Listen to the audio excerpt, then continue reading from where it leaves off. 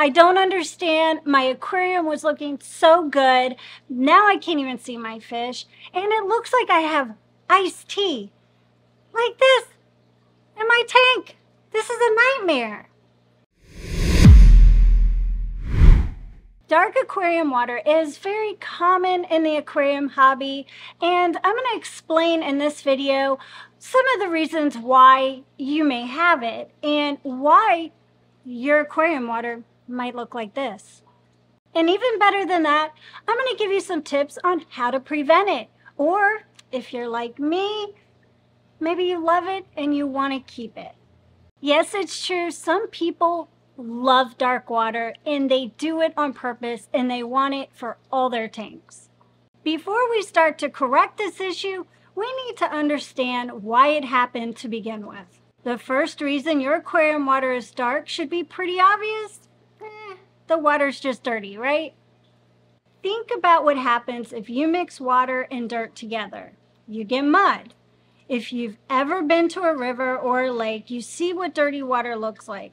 It's murky and dark, and you certainly wouldn't want to drink it or even put your hands in it. Well, your aquarium is no different. If you don't clean it and you just let the water get all gross and nasty and poop collect everywhere and algae grow all over the place, your water is just going to be dark and cloudy. John's 360 is a great example of this. He's got 3 grown Oscars, 3 huge bikers, Bashirs, whatever, however you want to say it, and 2 Severums, a Placo. I don't know, it's just a lot of big fish in that 360, and it stays dirty. Thankfully, he has me here, because if he didn't, then this tank would be a nightmare because it would stay pretty dirty. I get in there and I clean it every once in a while. Not trying to toot my own horn, but I do take care of his fish a lot of times. No, don't drink the water. I just said no drinking the water or putting your paws in it or hands. Okay, you can drink it. Okay. All right, if you want to drink it. So the first cause of dark water is dirty water. Don't be lazy. The next thing that causes your water to be dark are things that leach into the water that causes the tannins. Think about it like you're placing a tea bag in water. How does that look after about 10 or 15 minutes? Pretty dark. So I'm going to give you an example of some dark water tannin type of situation where the tannins leach into the water. This right here is dark water that I pulled out of this little tote right here that I have some magnolia pods soaking in. I soak these magnolia pods before I stick them in my alien sorority tank because I just want to make sure that all of the anything bad that's in there is out, because I got it from my yard. But also, it definitely helps to get the more darker stuff out too. Common tanning causing items would be fancy pieces of wood that aquascapers love using, like leaf litter, cones, and different types of leaves like catappa, also known as Indian almond leaves, and also magnolia leaves. And I have a ton of those. I go collecting in my yard, and I collect all kinds of stuff like my magnolia leaves, and I also have some sycamore leaves. And the really cool thing about my sycamore leaves, they come in all different sizes. So I can use the little teeny ones in my nano tanks, and the bigger ones, they go in my discus tank or they go in my alien sorority. So it's a lot of fun. Even the magnolia leaves are teeny tiny. But the most common type of wood in the aquarium hobby is driftwood, and it causes tannins to leach into your water, especially if you're not, cleaning it or soaking it prior to putting it in your tank. Now, this is a eucalyptus root, and I know it's not a driftwood, but this is what I had on hand at the moment, and I really think it's a super cool piece. And no, it's not for sale on our website because I'm keeping it for myself. So this is a story that's been told a million times. I was at the pet store and I found this amazing piece of driftwood that I thought would look perfect in my tank. So I bought it, brought it home, and I threw it right in. Yeah, you forgot to soak it, right? Everything was great until 4 to 5 days later, and my water started turning black. You need to know that these products will cause your water to be dark. Yes, there's ways to prevent that, and we'll talk about those, but if you don't already know this, I'm going to tell you something that's going to blow your mind. Tannins in the water is actually a good thing. It makes the water healthier for your fish. I know, right? These products contain humic acid and tannins, which have antibacterial properties. They naturally lower your pH and they create black water conditions, which are more desirable for a lot of fish like betas and angels and tetras, discus, and even shrimp. Believe it or not, even them. So you know, I love them. And I have them in a whole lot of my tanks. Now, this doesn't mean if your fish are sick, you should put a catappa leaf in there and it'll cure them. These aren't medications. They just make the water healthier overall for your fish. And isn't it better to prevent an illness because you're causing a less stressful situation for your fish?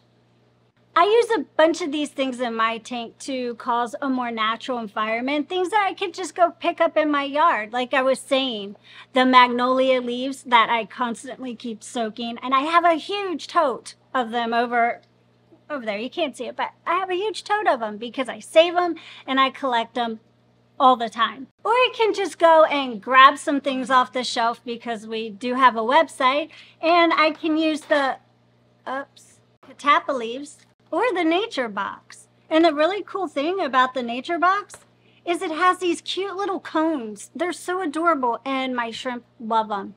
We sell them, just so you know. We even sell an entire box of nothing but these cute little Rana cone things. And if you don't want to mess with like all the sticks and leaves and all that kind of stuff, you're just trying to keep it simple, there's dark water. Yes, there's something for everybody. Dark water. It's everything you want in a bottle. Anyways, we sell all of these wonderful products on our website, keepfishkeeping.com. And John talked about that website before, like it's the best one in the whole world or whatnot. And that's so silly of him. And it's cute, but I agree.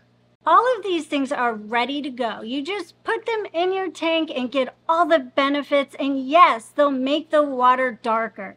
Some people love that look, and you know, some people hate it.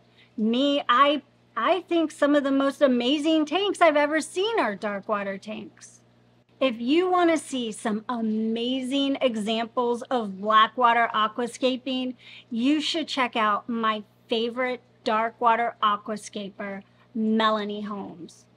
Mel specializes in scaping in this style, and she shows how gorgeous a tank could look if it's scaped this way. Like, they're my favorite. She uses all of the different types of wood and leaf litter to make some of the most incredible scapes you've ever seen. I've even sent her some of my magnolia leaves from my yard. Anyways, I'll put a link to all of her social medias down below.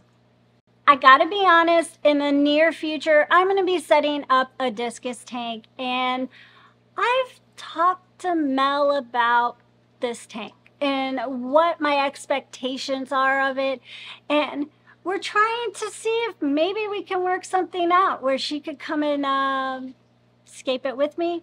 Let me know in the comment section below if you think that would be a great idea or not. I think it would be. So I've spent the last several minutes talking about making dark water in aquariums intentionally, but you probably read the title of this video and want to know what to do if your water got all dark and you don't want it to be that way. Maybe you bought a decoration, your water's all dark, and what do you do? Well, it's easier to not let it get that way to begin with, so let's talk about that. When you see that perfect decoration at your pet store, look at the tag. Some of them will say they've been pre-soaked. This is a rare find, but if you're lucky enough to get one, you should be good to put it straight in your tank. But most likely what you'll find is raw wood that hasn't been treated at all. The best way to get all of the tannins out is to boil the pieces of wood before you put it in your tank. This means you'll need to take the biggest pot you have, fill it with water, heat it to a boil, and place the wood in it. You'll see the water get super dark, and when it is, dump the water out, fill it up again, heat to a boil, and put the wood back in. Repeat this process as many times as it takes for the water to no longer get dark. I've done this many times, and sometimes it takes a few different times to get the water clear. And, you know, that's just the way it is. Sorry, but there's really no way to know how long it's going to take. We sell the eucalyptus roots on our website, and those usually clear out really quick, but Malaysian driftwood, that can take 5 or 6 soaks before they clear out. It's pretty frustrating, but if you don't want the wood to change the color of your tank, it's worth it. Now, this shouldn't need to be said, but I should probably say it just in case. Not all decorations need to be soaked. It's pretty much just going to be your wood. I can see it in the comments section now. Well, Lisa, I boiled my plastic plant, and now it's pretty wonky. Don't boil the plastic plants. You laugh, but if I didn't say that, you don't see all of the comments in the comment section like we do.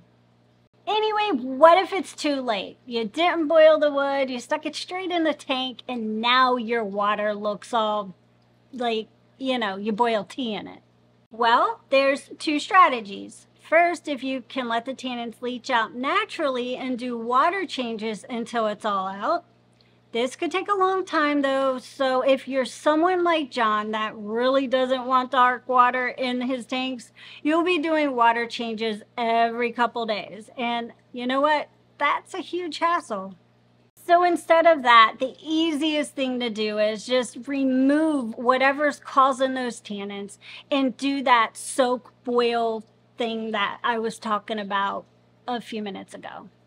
It's just gonna save you a lot more time. While the wood is soaking, you just need to do a big water change in your aquarium to get all the other dark water out. Isn't that right, baby kitty? You don't want to drink that water. It's gross.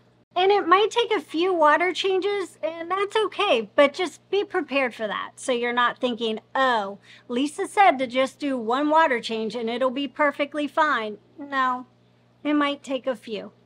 Still. Now you can see why I said to get all the tannins out before you actually do your scape. Oh, there's hair everywhere. I think there's something that needs to be said about the people that did come to this video because they're scared and they see this dark water and they don't know what to do. The first thing I want you to know is that if you've discovered that your water is dark and it's probably from tannins, obviously, don't panic.